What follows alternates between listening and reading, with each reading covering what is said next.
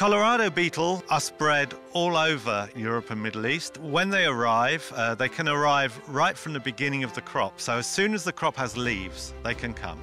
And the adults feed on foliage, but then they quickly reproduce and lay their eggs. And the larvae are voracious feeders. They really eat a lot of foliage.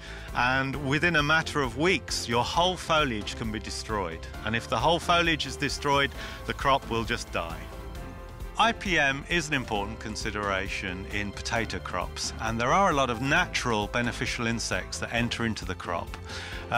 For example, the type of insects that do occur quite commonly are ladybird beetle larvae. Here in this crop, there are a lot of ladybird larvae and adults existing, and these are important for reducing pests like aphids that enter into the crop.